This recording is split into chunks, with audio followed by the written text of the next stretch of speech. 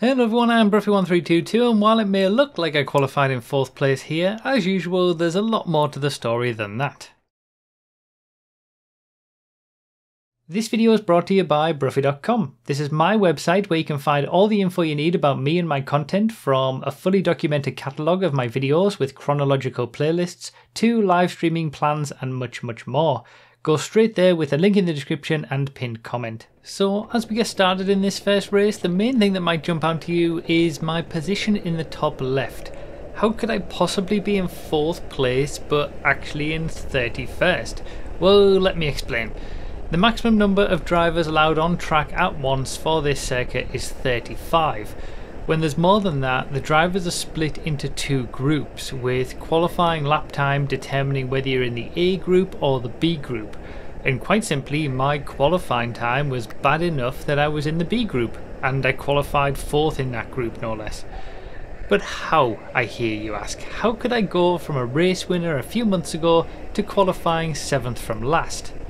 Well, while you watch me towards the end of this lap get absolutely destroyed into the hairpin by someone who decided to use me as a brake, let me tell you.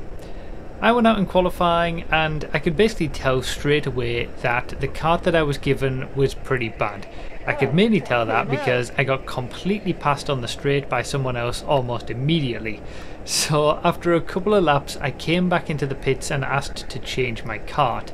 This is a perfectly fine thing to do, and as long as there's a legitimate reason, it's absolutely fine. So I was swiftly put into a different kart and sent back out to do the remainder of my qualifying. Now, the second kart wasn't great either, to be fair, but it did seem at least a little bit of an improvement to the first one.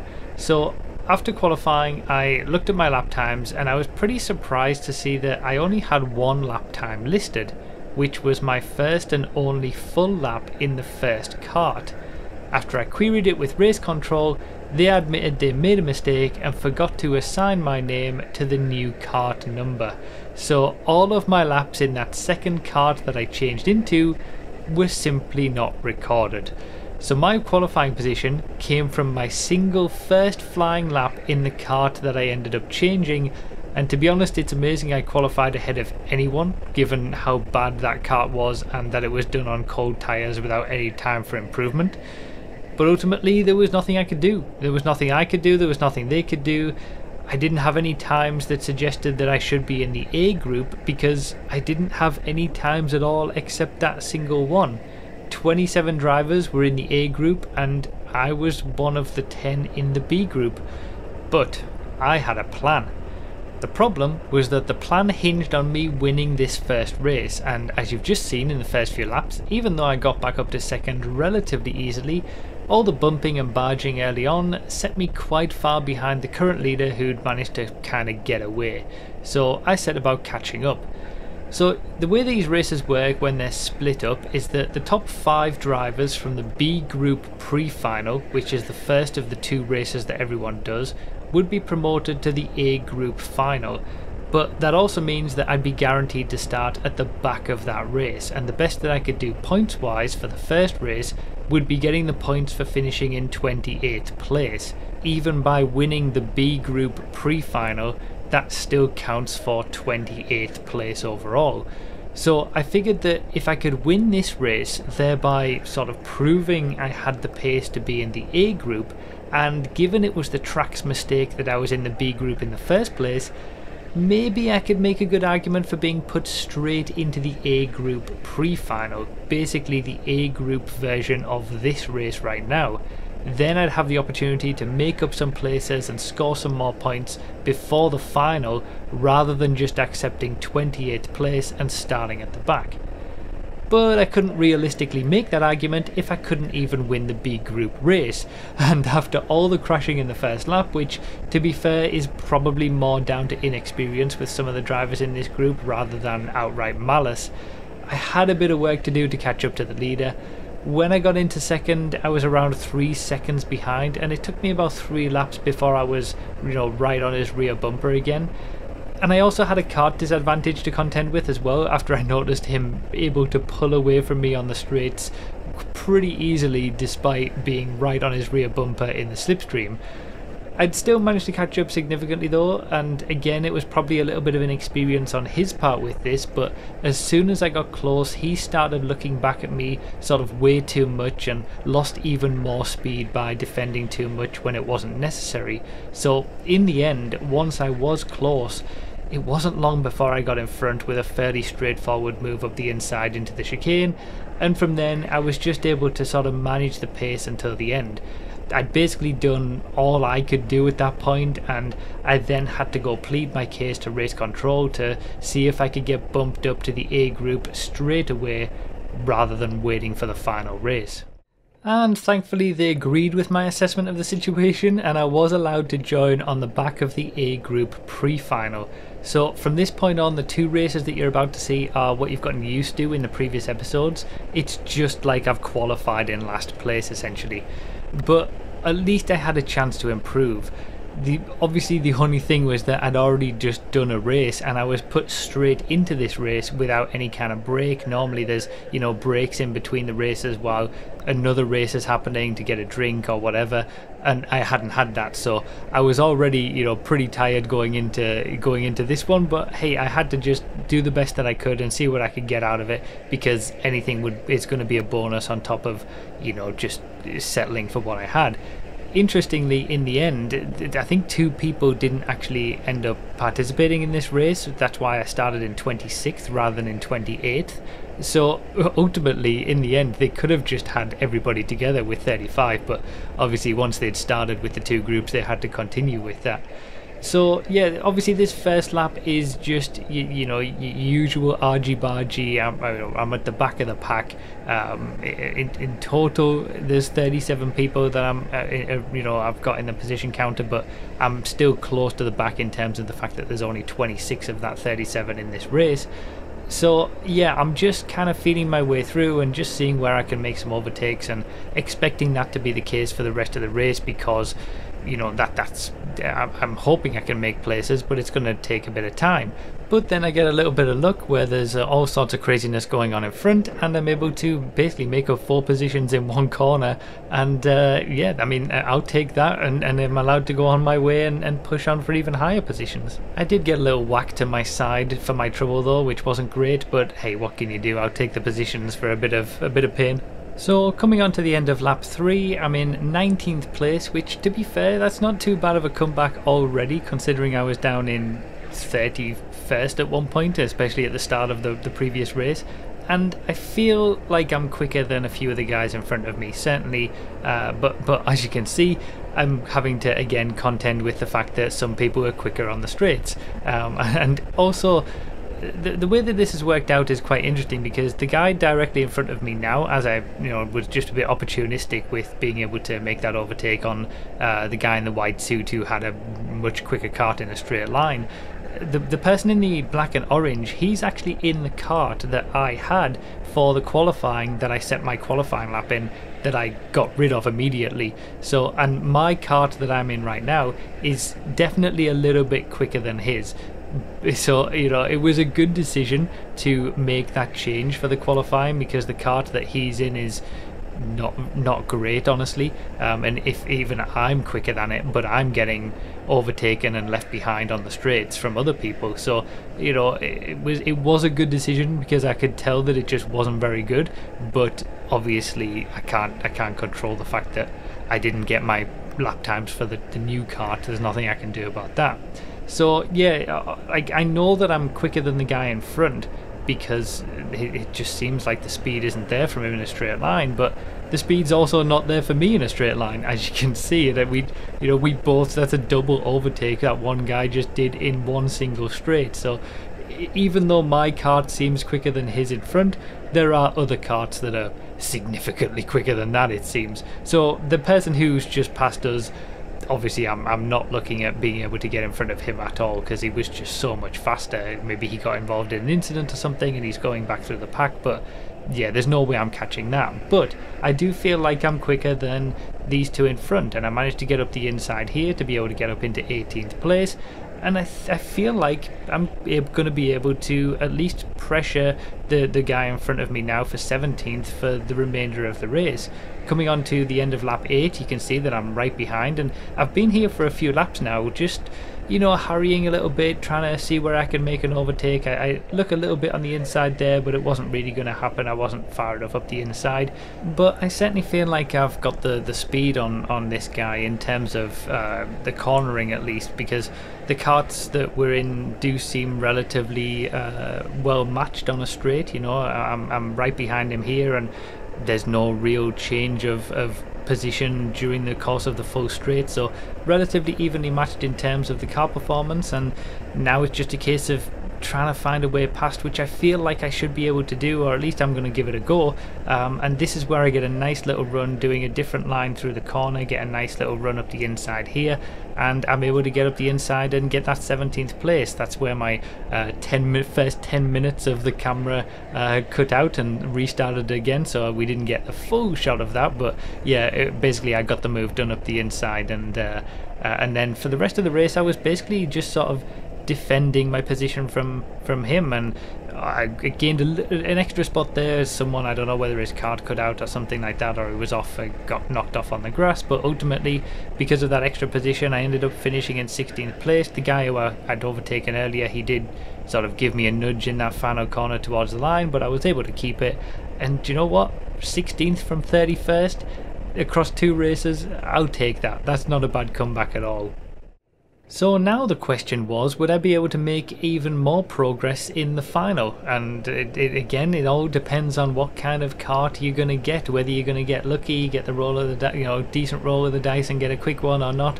It was interesting what, you know, me and Callum were talking about this on this round, that, you know, you don't really think about it this way, but half of the karts, you know, are going to be worse than the other half. So 50% of the time you're gonna get a kart that's worse than the other 50% of the karts. So it you know, apart from the outliers, the very few that are, you know, a little bit quicker, and the very few that are sort of significantly slower, in that sort of mid pack most of the karts are going to be fairly similar.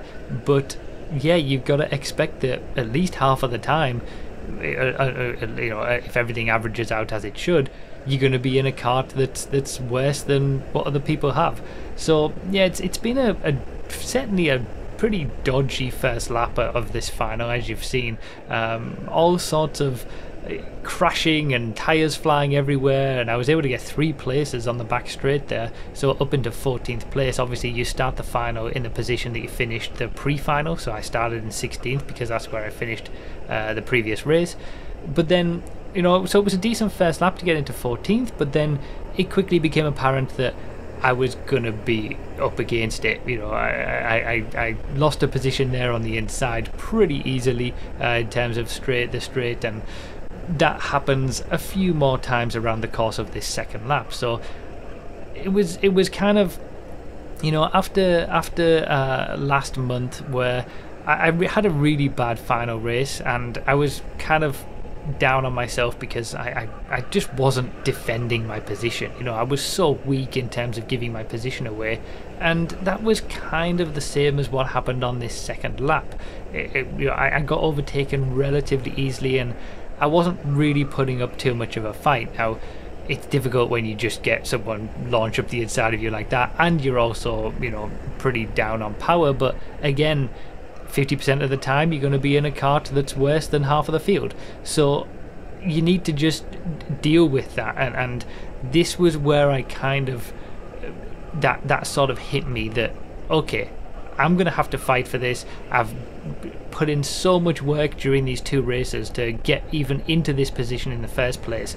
Let's not do what I did last time. Let's actually fight for this, and let's see if I can get back some of that defending capability and ability that I had, you know, back in 2014 and 2015, because obviously I showed none of it last month.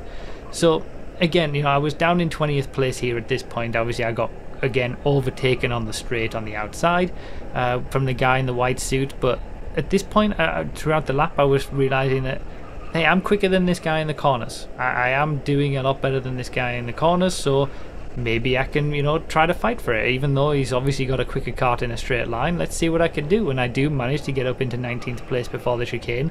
Again, just up the inside and was able to take that position away.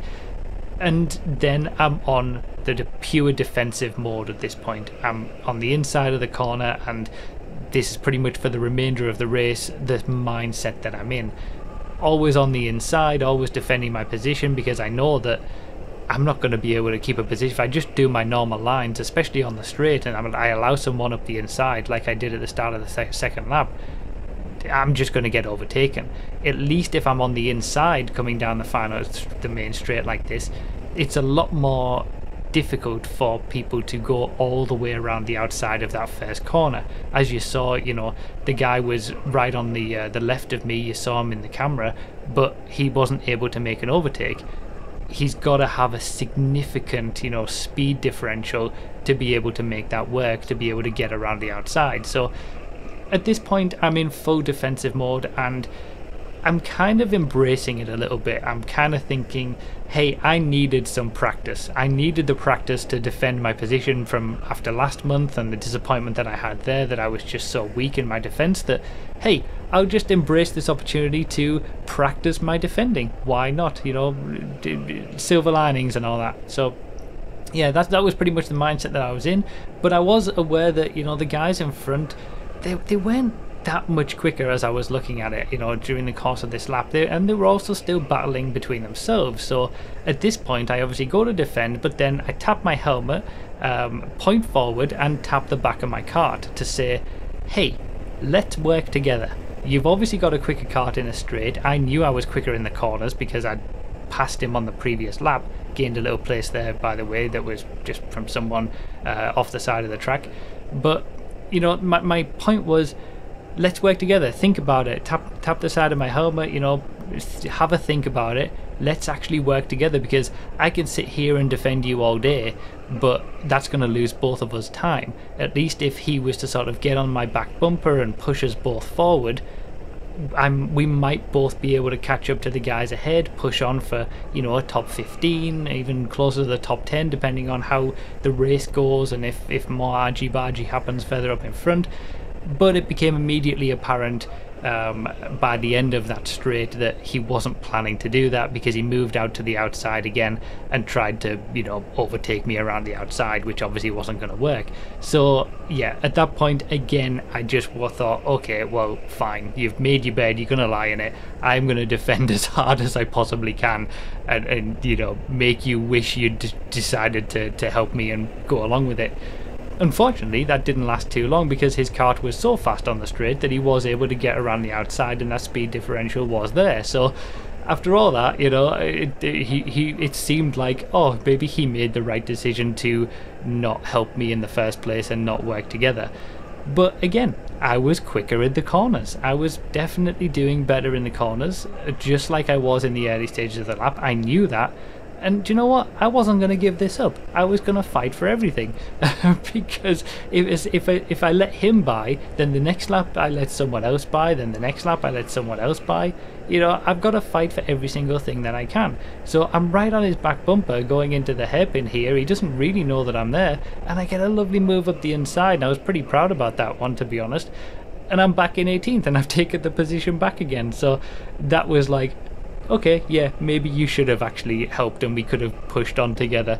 But and then there was all sorts of stuff going on behind me, obviously, that I can't show you just because I don't have a camera facing backwards. And again, I'm only allowed to have a camera inside the helmet. I can't have cameras on the kart or on my person.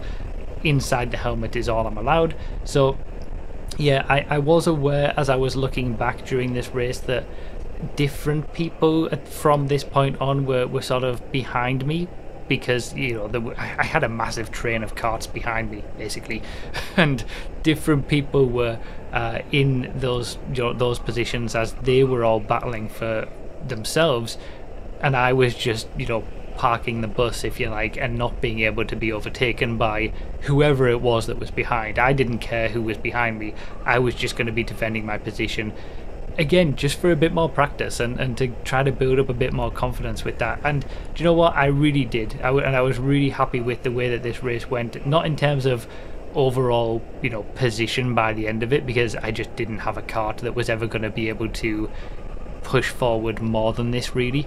But because I could have quite easily lost a lot of positions, you know, I could have easily been in the bottom 20s, closer to 30 than, you know, 20, and if I'd been as weak as I was this time last month in terms of my defending. So it was nice to get that back again and get that feel back and realize that, hey, yeah, I can still defend my position, and I'll take advantage of, you know, overtakes like that where I don't actually have to do anything but other than just stay in the race, and attrition will give me a few positions every now and then. And that happened a few times actually in the final part of the race. So I ended up coming onto the final few laps in 16th place, and I was pretty happy with how I was defending. I got hit in the back during this race more times than any other, so probably showing that I'm doing a good job.